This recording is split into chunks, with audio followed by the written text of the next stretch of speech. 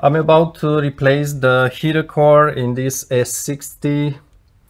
I know there's already at least 2 other videos showing this. I will just do something different that may help removing the heater core from under the dashboard a little bit easier. I will just show this in the video.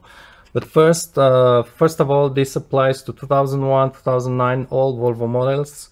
I believe the XC90 it's easier to pull from there, but for all others there are a little bit of tricks. So the main issue why I'm doing this, the heater core is not leaking. If you look on the underneath the car, sometimes if you have a model from maybe 2000, 2001, 2002, the older one, you may find a little bit of leak here. It's not a problem, it's just the seals above that will start leaking a little bit. But the heater core itself, it won't leak normally on this after 2001 models. However, the issue I have is that I have replaced my thermostat with a Volvo one. I have the right coolant, the water pump works well. The coolant is burped, there's no air trap inside anywhere.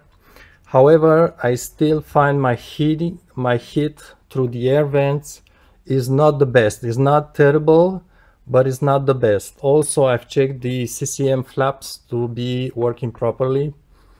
So for this reason, I'm thinking the heater core might be broken inside without leaking. Just inside it has separating walls, and the fluid must pass through all the duct inside.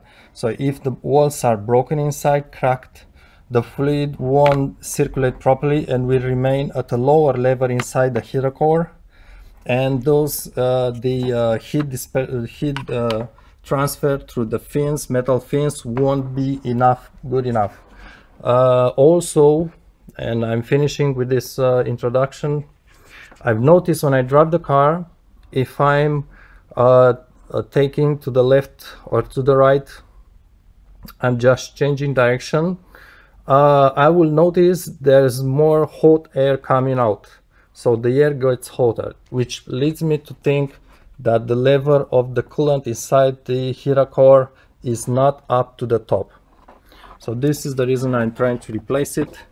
So starting with the procedure, the first thing you have to do this, you have to put you have to set your heat here on both sides. So this has two separate heating. You have to set them to the right, completely at the hot level, both of them. Make sure you get a key in contact. So this has to be set to the right. The reason for this is very important, is because you have some arms here that will move and will clear the passage of the heater core. If you don't put those things on the right, there will be an arm on the way and you may break those arms. It's right there above. So be sure to do that first. It doesn't matter the other settings, just the heat, turn it to the max. Then another thing quite important, grab a big plastic sack, the garbage types. Make sure it doesn't have any hole, blow some air. Make sure it's really tight, because we're gonna have coolant leak in there, and you really don't want coolant to leak on the carpet. It smells, so you don't want that, right? So you need to remove, probably seen on the other videos, to remove this side trim. Grab a coin like this, insert it. One sec. You need to insert it somewhere like this, twist it, and then just pull this backwards like that, or just sit, so it's gonna be free. And then you need to remove this plastic trim that's already gone for me, so it has the Torx screw. But the most important is this clip here. it's just a clip, it's inserted, but don't pull on the plastic, just pull on this side of it and go slowly and be careful not to break it. Just take it with your time. Next thing, which I didn't see in other videos, is to adjust the steering wheel. It will clear a little bit more space when you remove the heater core, so just release the lever. And it doesn't matter if the steering is pushed or pull it all the way, that won't change anything, that doesn't matter. But what matters is to have it at the lower position. So if you keep it like that, lower it the most you can, just like that, and lock it back if you want. I will show you what's the difference is that when you remove the thing from there, you have to clear a couple of things here, but one of them is this piece, which is steering column piece. And see, when you give my camera steady, when I lower the steering wheel, that thing moves a little bit. It's really not much, but it helps. When you pull the heater core from there, it's just a little bit, you just gain a little bit more millimeters, but it's good, so it helps. Next thing you need to remove, and this is, I didn't see it in the other videos, you need to remove this securing bolt from the steering column. And by the way, this is the bolt that you want to remove when you check the lower coupler, which oftentimes gets seized. So if you remove this thing, you remove the bolt for the coupler, and then you can just swing this lower shaft here, and you will see if the coupler is seized. But for now, just remove this bolt, keep it safe. It's a special bolt. You want to put it back in place the same way with the nut on the side. Pay attention to this thing because I think it's something for safety in case of crash. So yeah, don't over tighten it and just remove it from there. With the bolt removed, you want to, maybe not now, but just later on, or just want to swing this upwards like this. And you can see there's so much place you can make now to pass the heater core. So that's one important thing. Just really a side note, if you want to check the lower coupler, you need to undo this thing. You need to check this bearing here. It usually will start rusting, and you need to see if this moves freely. But for now, just toss the steering column upwards. Next thing, the one that people found the most perhaps annoying, is this brake switch, which needs to be removed from the bracket entirely, not just disconnected, but the whole thing needs to come out, and actually is really easily. I'll just hold a second, I will just position my camera. Here's how this switch works, and please watch this section of the video because it's important. It's for the safety of the car, and it's a bit tricky with this thing. It needs to be adjusted when you place it back in car, and also when you remove it.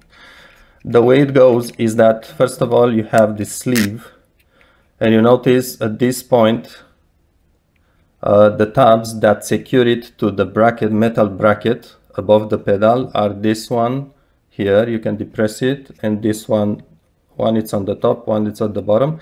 And you notice at this point the sleeve here, it's so retracted, there's no problem depressing those tabs. When you are first trying to remove it, the sleeve here will be in a more or less closed position, and it stops, it prevents, yeah, sure, it prevents those tabs from depressing and being clipped in the bracket. If you pull on it, it won't do anything. If you force and keep forcing, you will just break those little tabs. And when the, yeah, I'm sure you understand. And when those little tabs are broken, the switch won't keep staying in position when you put it back in place. So you have to throw it away and get a new one. You cannot just leave the switch there if those tabs are broken, and they will break because the bracket around it's metal. The metal won't bend a little bit to let them out, so it will break. Don't take any chance. So you'll need a new switch. Maybe you can get one from breakers, from a scrapyard if you need. So this is why it's really important to have, when you remove it first, to have this jacket, this sleeve fully retracted. Now it's tricky. Let me show you why. The whole this thing works. It has two adjustments. Actually, it has just one adjustment, but let's just say this sits inside the car and there's a bracket around here. It's properly secured. This switch will be always pushed like this when you don't brake. So the brake pedal always stays against the pin, against the switch. This is how it was. When you depress the pedal, it will release it, and that's the on position. The lights at the rear of the car will go off. So now you have the braking lights on, right? And then you release the pedal, it pushes back here, and the lights of the rear car shut off. No lights. This is how it goes with the pedal. But there is one more thing with this switch, with this whole unit, is that in the car, when the pedal is released in this position, not all pedals are at the same position. So actually for that, this little part here needs to be adjustable. So you will have perhaps a pedal brakes that sits lower when you don't push on it. It sits lower, and at that point this switch must adjust because it will stay open. So for that, this is how it works. You look at this part of the switch, and actually this part will extend, and when it extends, the size here will change. So you see, this is a position when this is longer here, and now the switch got much shorter. So on each car, this is going to be different. This part will be different on your car. This is very, very important because you have to put this this extension here. When you put back the switch, should be at the same place. You really need to check the switch it's working properly when you put it back together. But when you first remove it, if it sits like this, let's just say it sits like this inside the car, you have the bracket here, you see the sleeve won't fully retract. You cannot undo the tabs at this point by any means. So actually what you have to do when this thing is in the car, first you may disconnect it, push this thing out, depress the brake pedal, keep it depressed with one hand. It's a bit tricky, but you can do it with two hands. Keep the pedal depressed the most you can, make a gap here, and then with the other hand push this thing. Let me show. The sleeve will stay like this. With the other hand push this thing all the way back, just like that. Okay, it's still secured in the bracket at this point. Then you grab the sleeve here, the pedal is still depressed, grab the sleeve and pull it all the way out. You should see this gap here. If you don't see it, you won't be able to depress the tabs. And while keeping the pedal depressed, just swing this thing. Be careful not to damage the switch. Swing it on one side, it will pop up really easily. Okay, and then you release the pedal. When you put it back in place, also very important, don't make mistakes on this.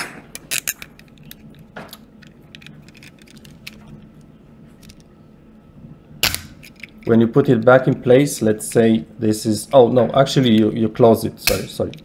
You have it closed like this. When you put it back in place exactly like this. So grab it, don't attach the connector yet, get it inside the bracket here. It will clip because the sleeve is released. And okay, so when you put it back in the bracket, keep the pedal depressed as much as you can. Depress it fully and then insert the thing in this exact position. This is closed, this is fully extended. So keep the pedal depressed, make as much space here possible, and then push this thing into the bracket to lock the those tabs. And then when you release the pedal, you will notice two things. First, the sleeve will retract, but also this thing will extend, and the switch here will also retract. So let's say this is the pedal. When you got this thing, clip it in place, you will see that when you release the pedal, it will do something like this. More or less. And at that point, it should be secured in place. This is, you will leave this like this. You will leave it like this, don't touch this, and this switch should be at that moment can I talk please? This switch should be self-adjusted to the pedal to be in the closed position. Hopefully I'm clear enough. So then you just attach the connector here, so you don't touch to this, it will stay like that inside the car. Okay, just make sure, by all means, test your brakes. So depress the pedal, see if the lights go off at the rear of the car, release the pedal, see if the lights shut off at the rear of the car, right? So this will be probably the position of your pedal in the car. So it should stay like this when the pedal is not depressed, and you should, with a small depression of the pedal, a little travel, you should see this switch releasing and not touching the pedal. Okay, so this is how it was. Think about it a little bit. Hopefully I did explain more or less clearly. And also, when you leave it inside the car, make sure the sleeve here is fully retracted. It should be, but it depends on the length. Let's say if your pedal sits like this, make sure this thing is fully retracted like that. Okay, sorry about the length, it's about 10 minutes explaining, but it's an important part. It's really safe. And again, I repeat myself, if you break it here, replace the switch right away. It won't stay there. It's not safe. Good luck. Final word, with the risk of repeating myself. When you remove it from the bracket, do not leave the connector here, because it will drain the battery. The light will stay on at the rear of the car. And you may want actually to disconnect the whole car battery. So I'm not sure if it gives an SRS message or not, but don't take a chance, disconnect the car battery. Which is out. Don't forget to disconnect the electric car connector, because when the switch is released like this, it's like the brake pedal is depressed. So for the car, it thinks you are applying the brakes, so you will have the lights of the rear of the car will be on, the brake lights. So disconnect it so you don't drain your battery. By the way, I don't know if this will trigger an SRS message if you undo it from the connector. If you are afraid it could do it, just disconnect the car battery altogether. It is time to remove the coolant. Just place something in, something to catch it.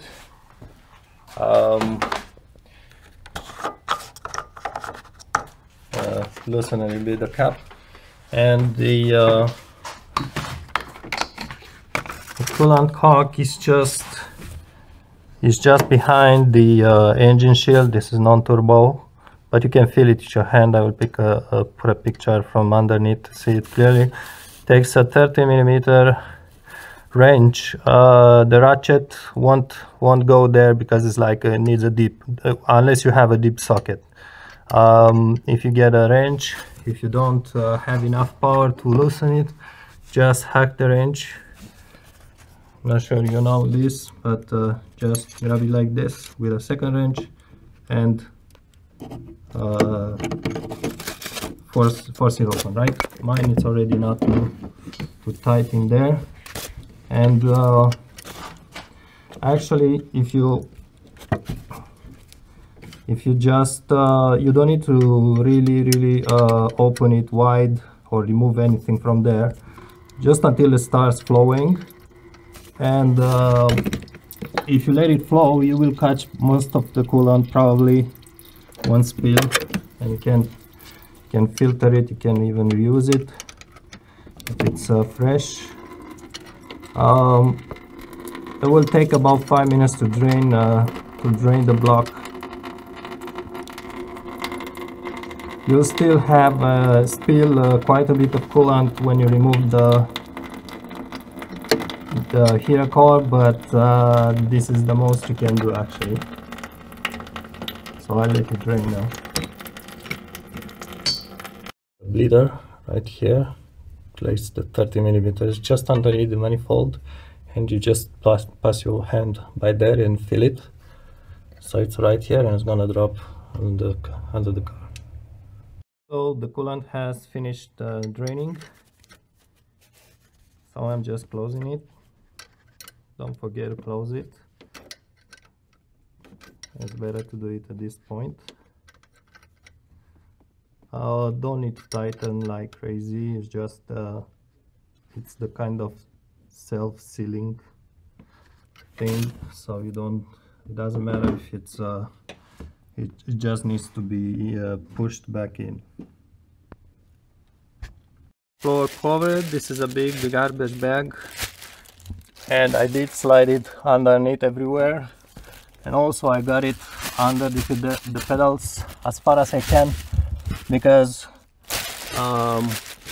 when you remove it, it will leak.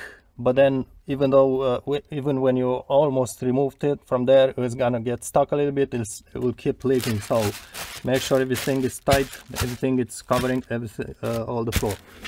So now going for those. Oh yeah, sorry. First, there's a tiny Torx screw right there. Need to undo this guy. It's a standard one, sure the size. It's the only one. Don't forget to put it back when finished. And then I will actually, to remove those two clips on the pipes, just put this on the side. To remove those clips, actually what I use is I grab actually my Torx screwdriver, but you can use any Phillips, not a flat one, a Phillips one. The tip of Phillips will slide in that hook, which is on the clip, and you notice the clips are opening, or needs to be removed towards the rear of the car, and at one point there is like a screw for something else right in the way, so you just cannot pull them like this or push them like that. But even more so, if you just grab them with a screwdriver and with your hand you just try to slide them like this, it's almost impossible. They are really, I mean, they are not tight, but it's just not, you don't have enough force for that. So instead of this, I will just, let's see, with the small one, I will just grab the air and I will just bend it like this. I will make push with the screwdriver on something else, and I will just force it bent towards the left side of the car, each of them. Let's try this.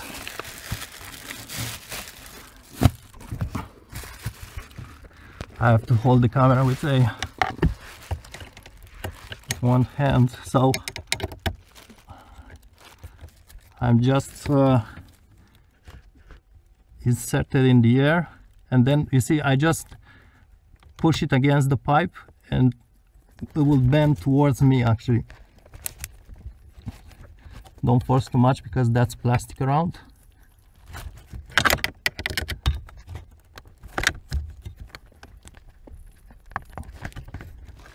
And it's already gone.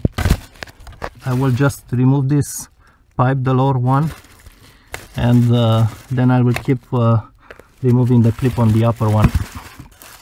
It's not gonna work otherwise. Let me just stop a bit. So the first clip is gone. I'll just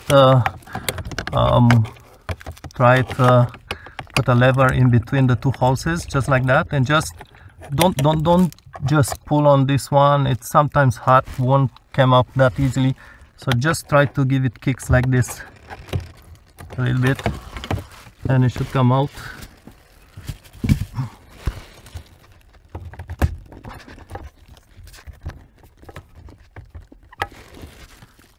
And then I'll try to grab the other clip. Actually, you see there's really not much coolant leaking from there. So I guess draining the block, it's pretty much the best option. Okay, let's just grab the other guy. It's not exactly a clear view, but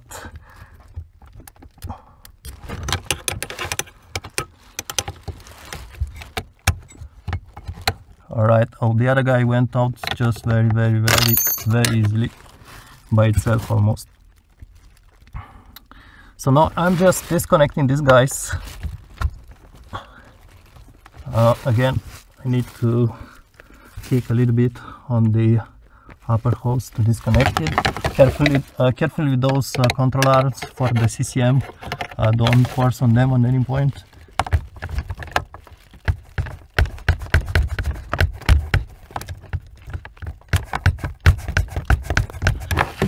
I just need to drop the camera now. So actually I suggest leaving the screw here and then disconnect the hoses, because when you pull on them the whole heater core comes out. So keep the screw there, disconnect the hoses, and then I remove the screw from there. I'm trying to undo the upper. See, I will just put a lever, but on the plastic side, not on the arm. Don't try on the arm.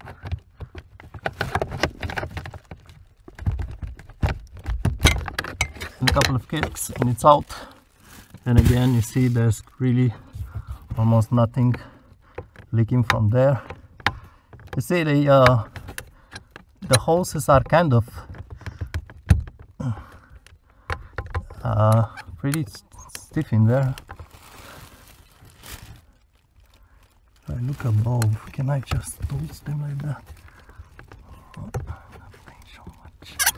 This one moves very easily. The other one much less so. The part that's a little bit stressful is that the pipes need now to be bent and moved towards the front of the car, and then at the end you'll need to pull them from there, bend them back and have them sit about just like now. So try to not to force on them when you press insert them back. So you need to recenter them quite a bit before inserting, because if they are just very bent and you still force them to get in, it will crush the o-ring on just one side and it may start leaking on the other side. So don't be afraid this won't break, but you really need to toss them away. I will just this one, the upper one, I will just have to pull it from there and toss it to clear the arm here. Don't forget to replace the o-rings. They start leaking about 15 years old, they will start leaking. So now let's see how this thing comes out. They remove that screw. Some people would just chop a little bit this lower plastic. We'll just remove that corner here. The lower part is not a problem because it won't leak airflow or something, but I won't do it now. I'll just try to see if it goes like this. So you see the coupler, it's really push it upwards.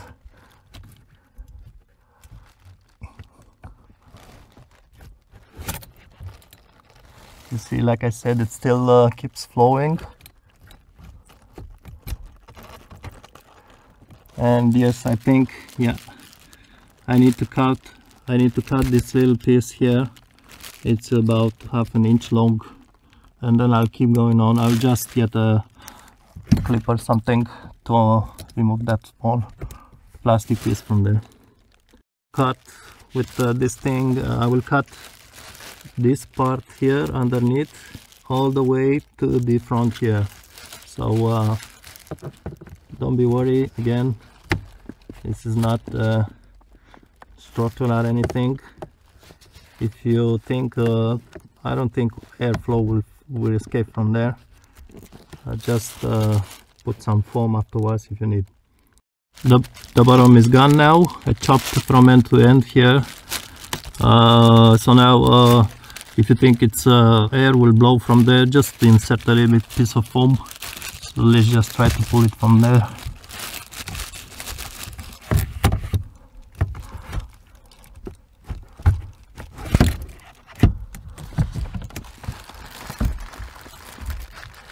It clears up here pretty very close.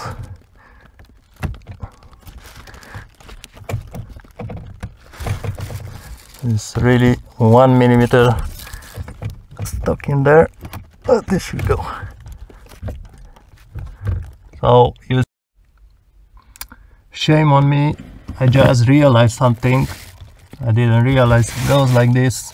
So when you disconnect the coupler here, funny thing, look at this, this guy can go up and down like that. Just pull on it, it will just move,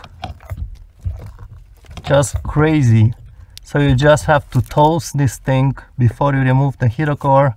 Toast it like that, fully toast it upwards, and you'll probably have much more space than I had. So it's gonna be much easier. Yeah, this is nice.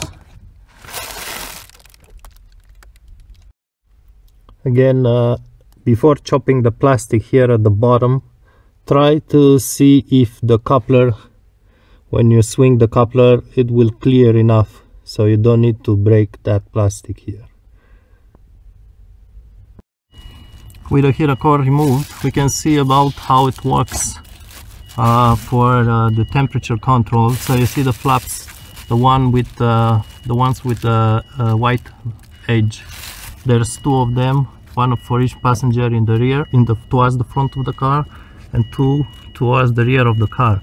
So actually these flaps control the air that goes through the heater core, which is the hot air, and just above it's sealed. It's not the same air passage, it's just above. It's the air for the air conditioning, so the cold air. So it's a different passage. This is for the hot air. On the top it's for the air conditioning. At this moment you see the flaps are closed for the hot air. So because at this point the setting for each passenger is the coolest. So I will just move it to warm it up a little bit. And as I move, that's interesting because the flaps don't move. That might be the temperature sensor inside the cabin, I guess. So now it's just the driver. If I can grab the, I'm sure I can get it. That's the passenger. You should see it moving. Probably the temperature sensor also works with it. And let's see again this. So at this point it's fully open, it's fully hot, and you see that's the I believe the evaporator from the air conditioning. I think it's the evaporator units inside the car, and that's, you just can see the ducts for the airflow, but for the cold air, which go above. And now if you go to the hottest setting right now, it's that the air coming from the blower passes always by the air conditioning and gets inside the heater core and gets into the cabin. If you go to the cold air, the air won't pass anymore by the heater core, it passes just by the condenser. Yeah, I think it's a condenser, and it goes inside the cabin by the cold air. And then there are the other motors for the directing the air, but that's on the other, completely the other end. You don't see any flaps moving here. With a new heater core in place, I suggest just pressing down the first upper pipe, leave the other one out, and insert the clip to the upper one from the right side. I should look at it. Then once that clip inserted, insert this lower pipe as well and place its clip from the left side. It's the opposite side as it was in the original configuration, so just insert it from the left. Yeah, make sure to insert them fully, and when you insert the clip, it's better to keep pressing with one hand on the pipe and inserting it, because it needs to be really seated here. Make sure the tip of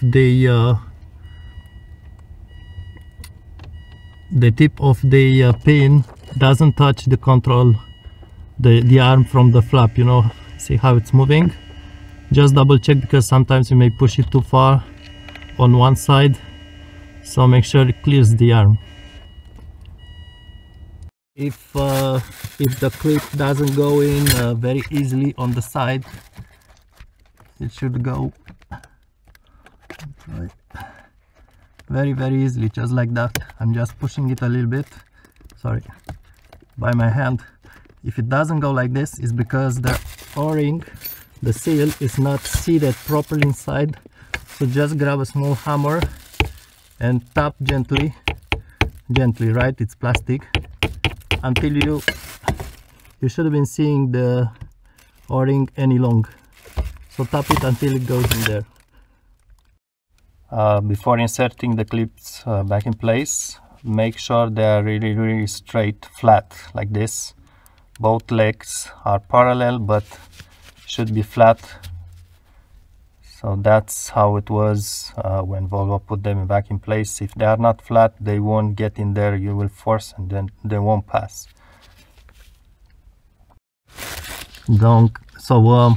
When the pipe is properly seated, you don't see the rubber anymore, and the clip is really straight and flat.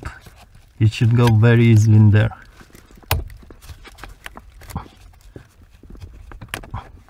Pretty much like this, maybe a little bit more, but you see how easy it goes. Be careful a little bit with this coupler here with the screw. The way it goes, the screw goes just on top of this thing. It's like a groove. So make sure to push this rod all the way back here to make place for the bolt. You see, the bolt can rotate just a little bit, not fully. Make sure you push all the way that thing back. Again, care when placing the steering column shaft bolt in place. Keep it with the nut at the lower side towards the floor, so as if it breaks, you will still have the bolt hanging in place. As for the torque, this is called, let me see, it's called a lower steering column shaft wing screw. You'll notice it's has wings, and the torque, it's 30 Newton meters, which is about 22 pounds-feet force. If you are not sure, maybe just pass by Volvo and ask them to check it. They should do it in a second. It's really a safe bolt. It's very important. Don't under tighten and don't over tighten. If you over tighten it, there's like two ears here which will approach, and you will keep tightening the bolt too much. This is I think the main reason why it's a special bolt, is that in case of a crash, major crash, and the floor coming towards the steering column, this bolt will shear off and will allow not the steering wheel not to come towards the driver. So again, really take care of this bolt and be careful, because it's a safety thing. To refill the coolant back in place, so close the drain. I did refill this tank. It's about 1.5 liters, and it won't go more. So I will just start the car, and right afterwards the water pump is going to fill the heater core, so I need to fill coolant right afterwards.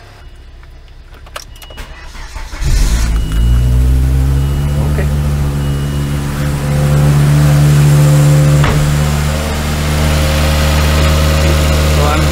eye on the level here, level.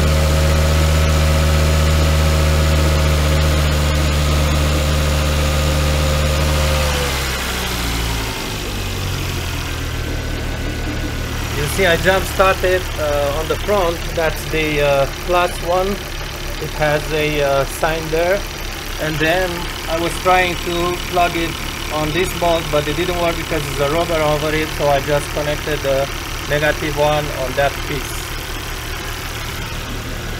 So you see the level already dropped here, so I will refill it right away.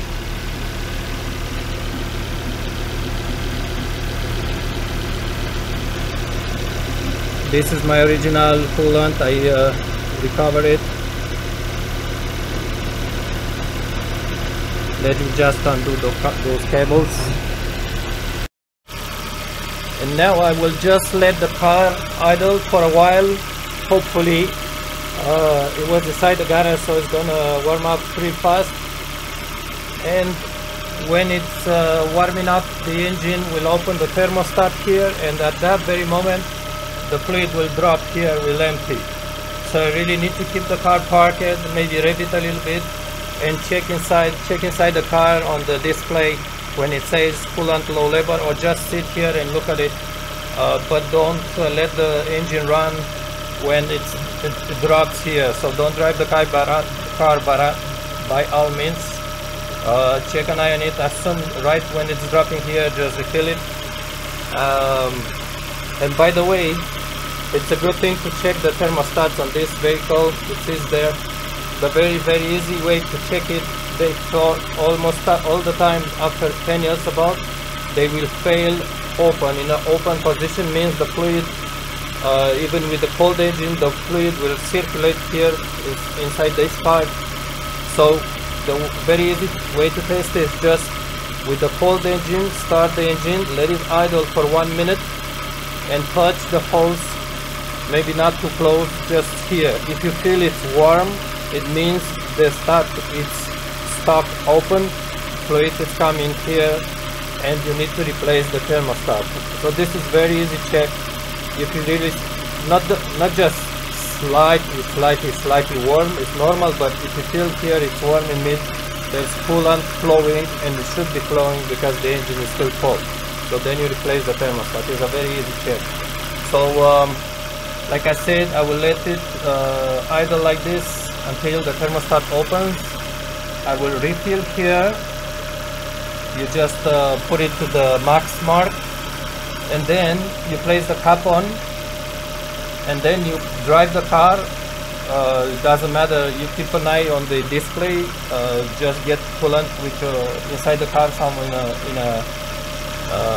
a bottle or something. If you drive the car, you are just out in a city, baby. If you leave the car in the parking for a couple of minutes, 5-10 minutes, it is possible that the fluid level will drop inside the reservoir. So actually the car doesn't need to cool down completely. So just be aware of it, aware of this. So you have some coolant with you, and if you just park the car for a couple of times, just open the hood and check the level to be sure. You should be getting a message on the display, but just to be safe, just check it visually. And then drive the car, and when you stop the car, you let it rest overnight. The engine will cool down, and at that moment again, the lever here will drop. So the next morning, open the cap and refill as needed, and from that moment on should be fine. But keep an eye on the display. If it says coolant level low, and if you drive the car, just keep a bottle of coolant with you. Drive the car, don't forget the cap, and make sure it's tight every time you drive it, otherwise it will flow out. Finally, don't forget to check the brake pedal, depress it, see if the lights goes off, and check the heater core for leaking once it's filled up, and check it after 1 day, maybe 2.